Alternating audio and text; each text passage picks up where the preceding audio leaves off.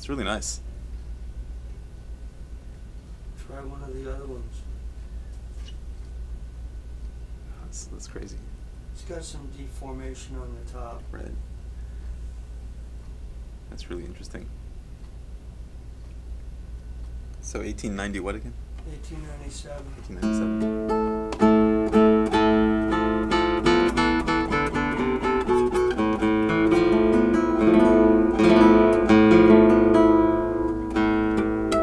It's amazing that it's still playable. Oh, right? yeah.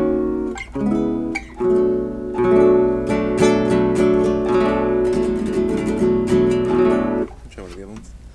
What's this one? This one in the middle? That's 1921. Passed away 18 months after that was made. There were 28 guitars made and numbered after this one, and then he passed away. 100th anniversary is October 31st this year when he passed away, so I'm hoping to do a Wow, it's really interesting. commemoration day thing. What's the wood on this one? Brazilian rosewood. It is Brazilian, back right? inside, spruce top.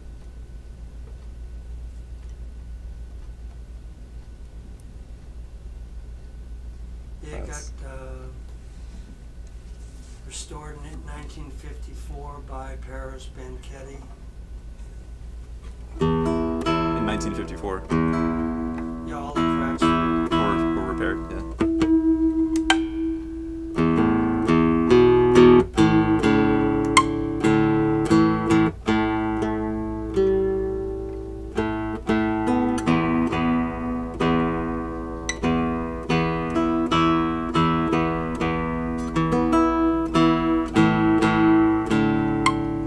What tension strings do you put on these? medium. Medium? These all have 95 bases and each samplers. Oh, yeah.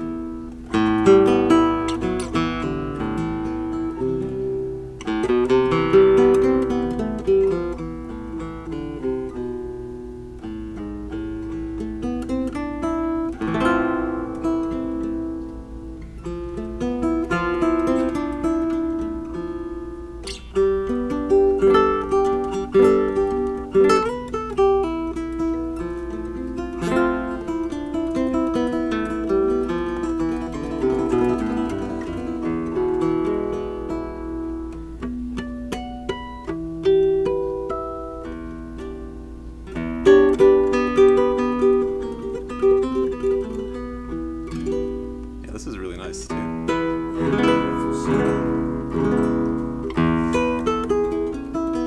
That's pretty different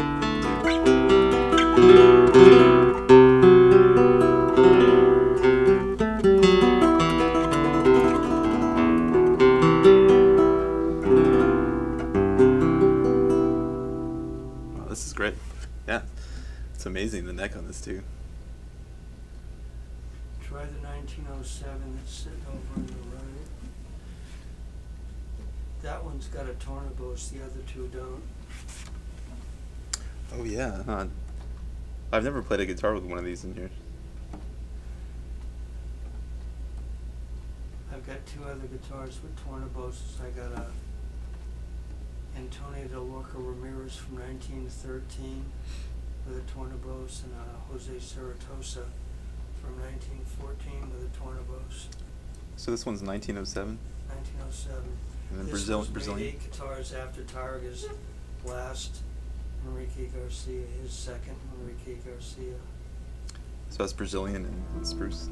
The first guitar that you played, the maple one, Yeah. that was made the year that Enrique restored Targa's Taurus guitar that got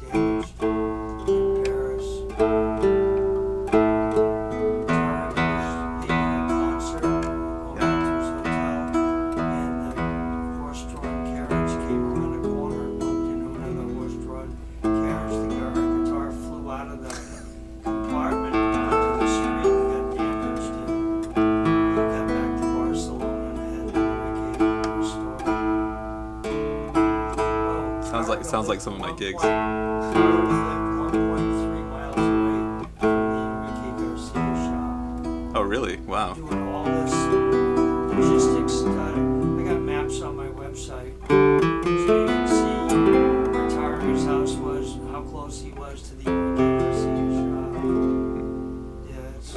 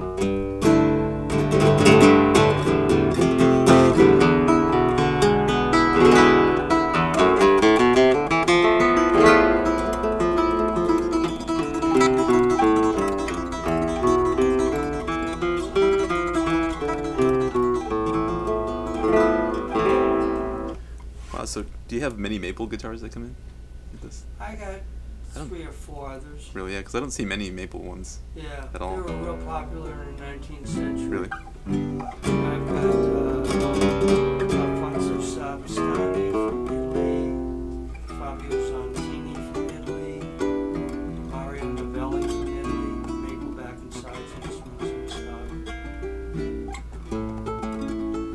I really like that maple one. It's really nice. Yeah, it's got a great sound. Got a double CD of J.S. Fox stuff by Luigi Adamo. That CD was another CD was done in 2008.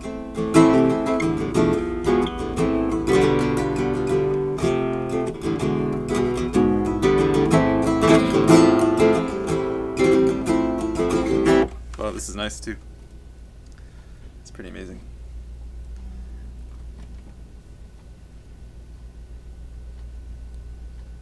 So what guitar are you playing now? Still playing the Robert Ruck? Yep, I still have my Ruck. I just sold one a month ago. Oh, really? Wow. Yeah. What did you have in by him? That was an 85 Brazilian in cedar. Wow, very nice. Yeah, mine is my Ruck is a copy, I think, of Barreco's guitar, but it was originally left-handed, Oh, okay. and someone swapped it around. So I was told that the reason they know it was left-handed because he inserts like some little tone bar or something on the inside to control the bass. So now it's on the opposite side of the soundboard, but it sounds fine to me. Still works. It still works. Yeah, I made a nut for that 15 years ago. My other shop. Really? Really? Yeah, when you walked in, said I needed a nut. Oh yes, yeah, that's right. Yeah, that's right. That's right. That was a long time ago. It still sounds great. It's a great guitar. The only thing is that the finish freaks me out a little bit because it turns white like during the summer from practicing. So like the back. Oh, yeah, well, you heat. can sweat on it 30 minutes in August. Yeah. And then you need to take it to a luthier to have it doll up the French ball. Wow. So where did you get these from? Private parties. This one I bought from Luigi Adamo. Maple back and sides. It's got 9 fan braces. Jacques Vicente restored it in 2008. Yeah. This was bought from Bev Mayer's shop in New York.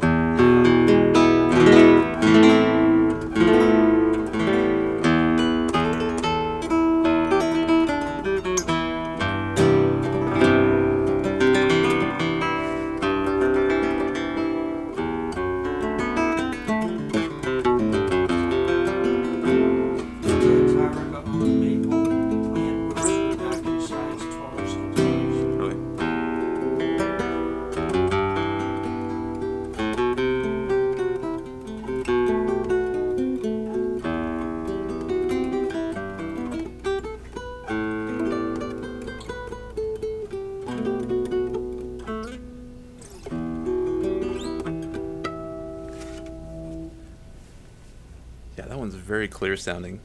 Yeah. And this one's a little more mellow.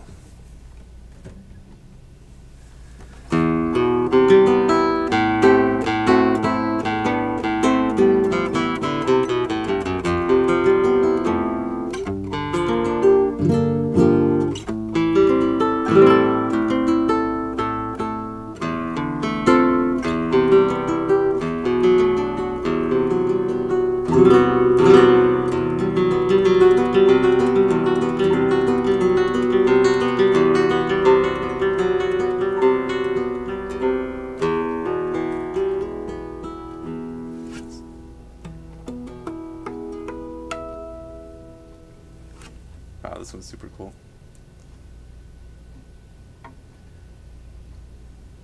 The neck almost looked like it's been burned or something, right? Like, It got a lot of wear and tear. yes, that's That really guitar interesting. used to belong to Cedar Viglietti, Yeah. and I gave him credit on 17 pages of my book Yeah. for entries that were taken from his Origen y Mhm. Historia de la Guitarra, So this one, published in '73. this one looks like it has new tuners on it. Yeah, I had to put new tuners on it. It had junk Hmm. 70s Yeah. tuners with no black anodized gear or anything. These are really nice. What are these and tuners? it was brought to the United States, and Hmm. I was tuning it at 4 o'clock in the morning, and the D string, the thumb piece broke, and I said, well, I'm going to put new gears on it. Right. Yeah, this one has a little bit of a fatter sound. Yeah.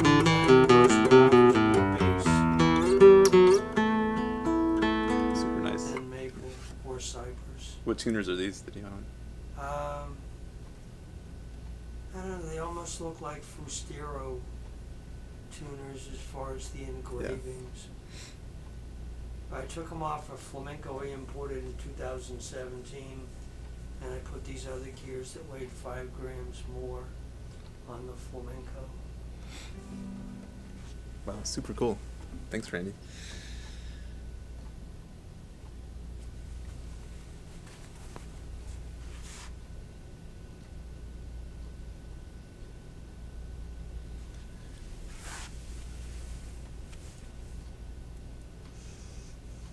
Yeah, that's a lot of history right there. Yeah, the 1907 on the right, that belonged to a family that bought it from Garcia directly. The other two had subsequent owners before they ever got to my hands. So the grandfather of the people that sold this to my buddy in Spain that I got it from. They don't have anybody currently that plays guitar, so they let it go. But their grandfather bought it directly from Enrique Garcia. Are these just the original tuners, you think? On this? Maybe. Yeah. Could be, huh? They look pretty old. I've never seen any like this before. Yeah, that's got the pipa. This guy in 1905 invented. Oh, that yeah, thing yeah, and, yeah. I didn't even notice that Yeah, before. and it just allows you to hook up the string on there without having to put it through a hole. So it's almost like a flamenco peg thing. Well, flamenco peg's got a hole, but you So just these- wrap it around it Oh, I and see, then yeah. start tuning it That's up. interesting. Yeah, that's really unique. I've never seen that before. Yeah. So, there's like there's something. Oh, there's a hole, but some of them are filled with something, right? It's like a little pin or. Oh, how interesting. Yeah, so they're called pips. Pips. Pips, these things.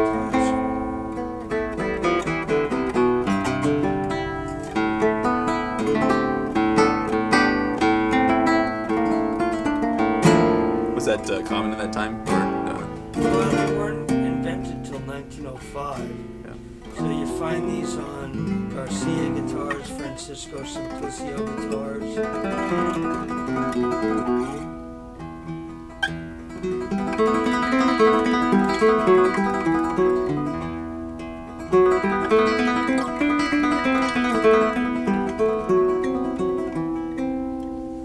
much do you think the Tornavaz changes the tone?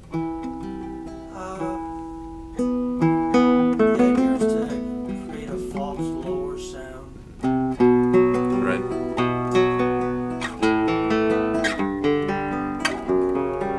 Guitarists came up with the Tornavaz, used it on a lot of instruments, influenced other people. By the 1950s, they were pretty much gone. I did have a Telesfori Valencia guitar that had a Tornavaz. It was from 1950, and that guitar went into the Shell Earlick collection. Yeah. Yeah, I've never actually played one of these before. Or seen one installed. So does this actually come out? Can you pull that out? Not easily.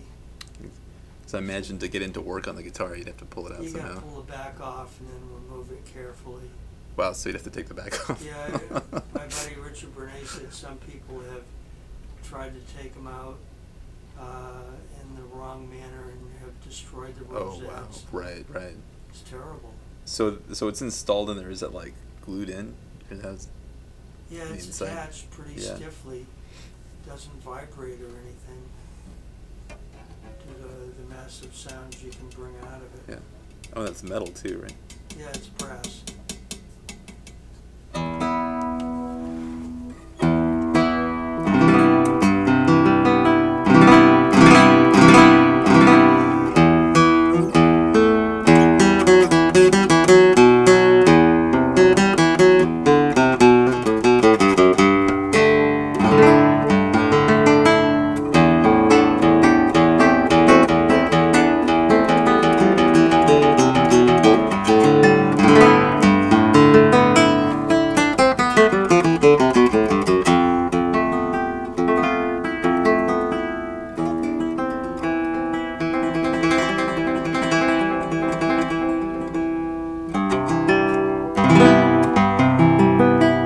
This one seems more focused, but like the other one without it seems to have more bass, actually. It's kind of interesting. Yeah, the 1921, I have some people interested in that. It's a really nice sound. That's about the one with the Tornavaz. Really?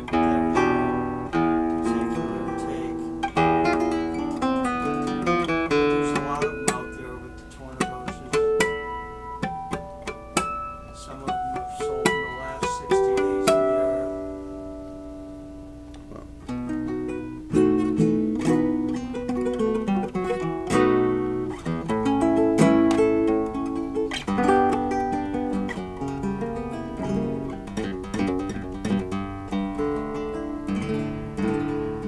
Wow, it's really, really interesting. This is a pretty nice piece of Brazilian too. Yeah, Emilio Pujol owned two, in 1902 and in 1905. Domingo Pratt owned three, the guy that wrote the DC Nada de Quitaderos. So what are these? Julio Segreras owned one. Yeah. There's a YouTube video where you can hear him playing it. Passed away in 1943. So how much are these running on the market? Like That one I got priced at $55,000. 55. The 1921 at $60,000. The 1897 at $65,000.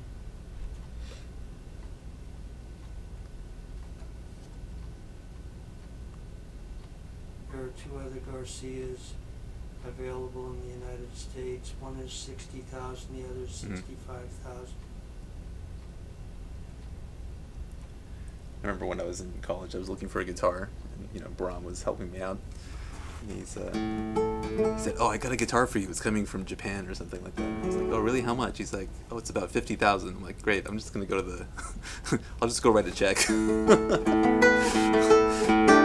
I'll be right back."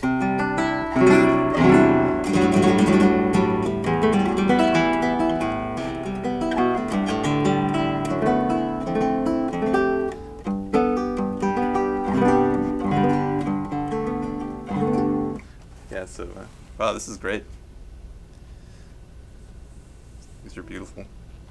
Yeah, people were asking, said, well, how many Garcias are you going to collect? I said, 2 more, and I got a basketball team.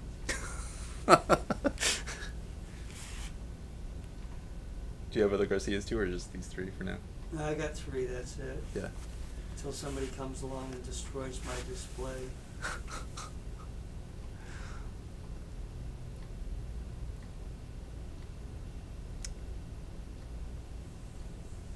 Oh, very cool. Yeah, this has been Danny Yurrito, one of my old-time customers, playing for you today. We're going to go get some sheet music.